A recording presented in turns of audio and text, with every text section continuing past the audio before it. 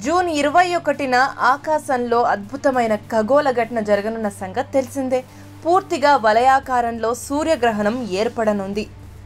విశ్వవ్యాప్తంగా ఉదయం 9:16 నుంచి మధ్యాహ్నం 3:04 వరకు ఈ సూర్యగ్రహణం ఉంటుందని హైదరాబాద్లోని planetary society of India scientist Raghunandan వెల్లడించారు.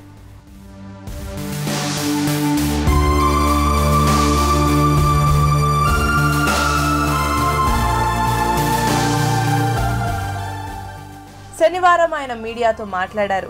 భారత్లో ఈ సూర్యగ్రహణం తొలుత గుజరాత్లోని ద్వారకాలో దర్శనమివ్వనున్నట్లు వెల్లడించారు.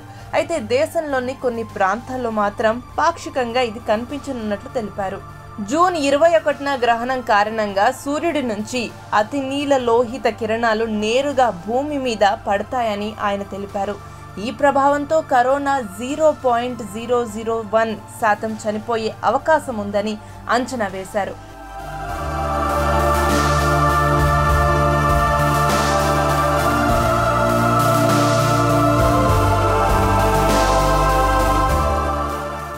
ఇక తెలంగాణలో సూర్యగ్రహణం సమయం ఆదివారం ఉదయం 10:15 నుంచి 1:44 వరకు ఉంటుందని స్పష్టం చేశారు. రాష్ట్రంలో సుమారు 51% గ్రహణం చూడవచ్చని వెల్లడించారు. ఇక ఏపీలో ఉదయం 10:21 నుంచి మధ్యాహ్నం 1:49 వరకు 46% కనిపిస్తుందని వివరించారు. గ్రహణాల సమయంలో తరచూ వినిపించే మూఢనమ్మకాలను ప్రజలు అస్సలు నమ్మవద్దని రఘునందన్ సూచించారు. గ్రహణం సమయంలో తినకూడదని, గర్భిణీ స్త్రీలు బయటకు రాకూడదని ప్రచారాలు ఒట్టి అబద్ధపు ప్రచారాలని స్పష్టం చేశారు. కొందరు నరబలి ఇవ్వాలని కూడా చూస్తుంటారని, ఈ క్రమంలో గతంలో ఓసారి హైదరాబాద్లోనూ ఇలాంటి ఘటన జరిగిందని ఆయన గుర్తు చేశారు.